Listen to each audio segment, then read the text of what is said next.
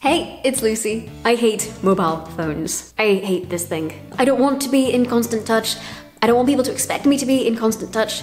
And I honestly miss the days of Snake and flip phones. So for there to be an app on my phone that makes me want to use it, it's got to be really good. The list of apps I'm going to talk about that got me through my PhD are so fundamental that I've put off making this video for years in the hope I would discover one that was more unusual or esoteric or unheard of. And it just hasn't happened. They've remained very fundamental. But I think there's something to that. And so now, a few weeks before my Viva, here it is my top 5 mobile phone apps for PhD students. And worth mentioning, nothing in this video is paid promotion, I wish. Alright, first one up is Calendar. Oh hey, it's a boring, ordinary one you wouldn't think much about. This thing saved my life. I've talked about Calendar in my Essential Apps for Computers video, but this takes on a whole life of its own once you get it on a mobile phone. And in the busiest part of my PhD, I went through a long and advisable phase of checking it first thing each morning the way I would check the morning news. What's the weather like today? Is it neutral and cloudy all day with room for lab chores? Is it 90% chance of rain at 2 o'clock at my supervisor meeting?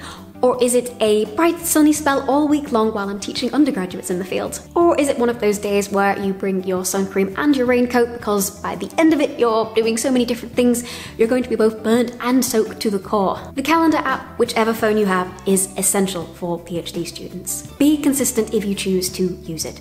Put everything in the moment it comes up. And I mean everything, because once you start to rely on this thing, and you should because we are fallible and this thing is not, then you will come to wholly rely on it. And if it's not in your calendar, you'll be like, well, it wasn't in my calendar, so how would I have known? Feed this thing with appointments, and it will in turn look after you. It's great for conferences. I would add every little talk I wanted to go to, even if they clashed. It's great for dividing academic and personal lives, because you can usually color code it. It's great for realizing that time is finite, and that you can't do everything.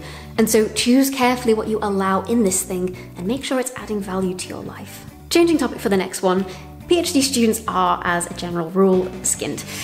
When I lived in Oxford, half my stipend went on my rent and the other went for saving for a house, and so I wanted to spend as little money on anything else as I possibly could. To this end, I frequently loved and used the eBay app. eBay is one big searchable charity shop in that, while much of it is rubbish, good stuff does end up here too. It's just harder to find.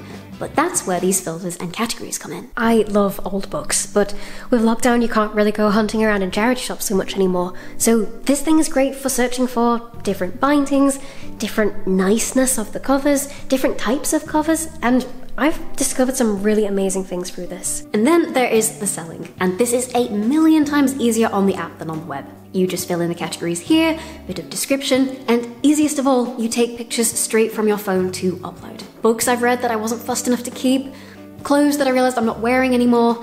Each listing probably won't sound like you're getting much for it, but it really adds up. And better still, you are decluttering your house. For number 3, let's dip back to productivity and talk about an app that is both ordinary and vital. But I'm going to add a twist that will make its use a lot more peaceful. And this is your mail app. Begrudgingly, I accept I want emails on my phone.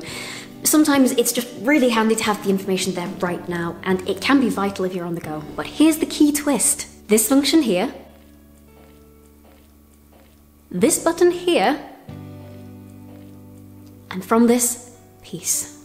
I haven't had email notification on my phone for years, except for international travel. And well, you know, I miss out on immediately hearing that reception is closing early today. But hey, in exchange for these great sorrows, I get long stretches of unbroken thought. I get training in not being distracted by the latest shiny thing or the latest pop-up. I get to choose when to see these vital developments for myself. Our jobs require concentration. They require the following through of long chains of thought to reach higher levels of understanding. And every little red badge on your home screen, it is a thief of reaching those higher forms of consciousness. It is a thief, it is a robber mouse of concentration. Have the mail app and let it work for you.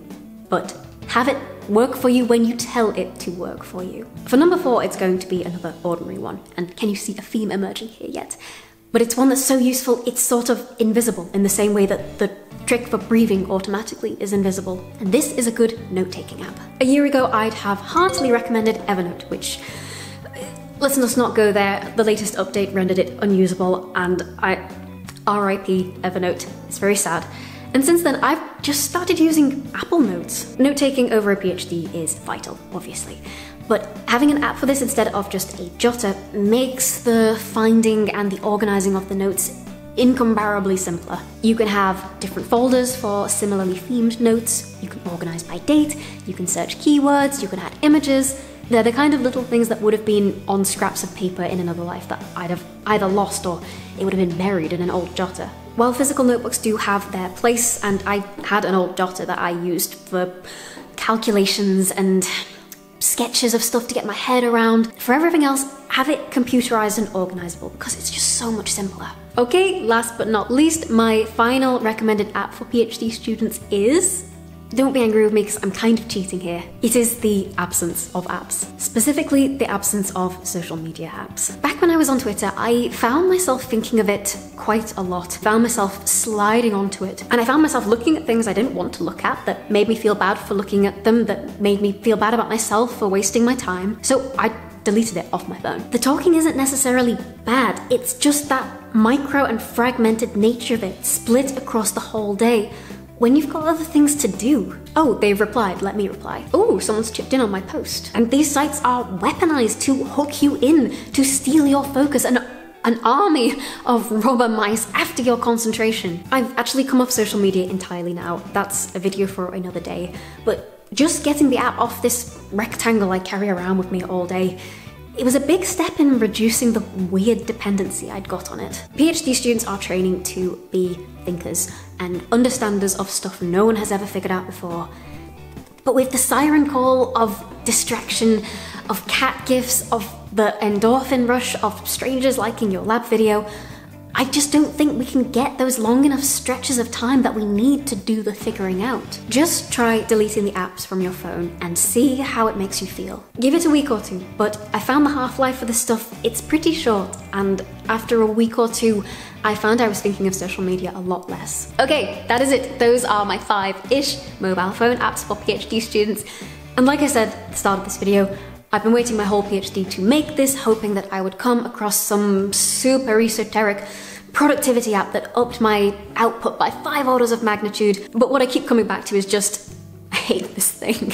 I begrudgingly have a phone, and I make it work for me. I make it work for me on the goals that I have set myself, like getting a PhD. Have a look at the apps on your phone and ask yourself the same question.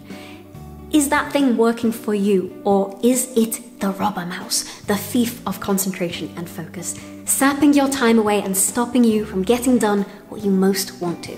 Just something to think about. Tell me in the comments what your top 5 mobile phone apps are.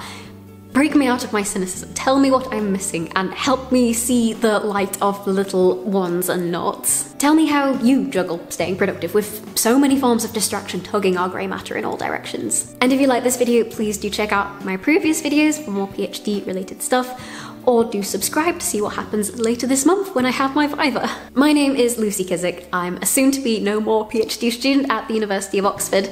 I'm a nuclear chemist, and take care.